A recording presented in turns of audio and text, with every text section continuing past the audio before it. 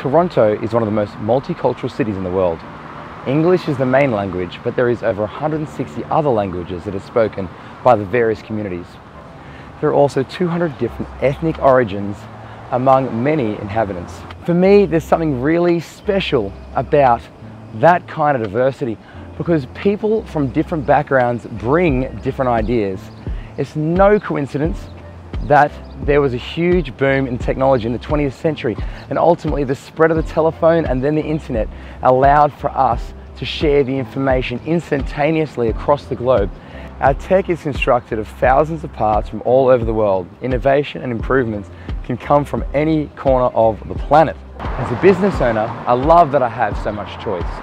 Now that English has become a tool for international communication, I'm almost unlimited in who I can work with. And that's great for me and great for my clients, because diversity is often used as a buzzword, but let's not forget its benefits. We all experience the world slightly differently, so having many viewpoints is often the best way to find a solution.